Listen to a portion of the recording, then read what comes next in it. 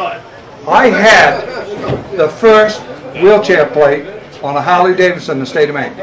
That's a true story. I get over to Pittsfield, and I parked up in the wheelchair slot because I didn't feel good that day, okay? Otherwise, I don't care from the other end.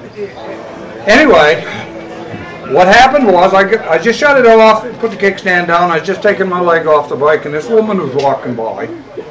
And she looked over at us, and she had her nose up in the air. She couldn't get any further out of the milking stool, you know. And she says, "You're not disabled." You know, she was up there like that. And I said, "Excuse me?"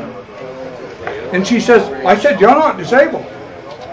I says, "Come here, take a look at this." And I took her around back and showed her the number plate with the wheelchair on it and everything. She said, "Yeah, but you're not disabled."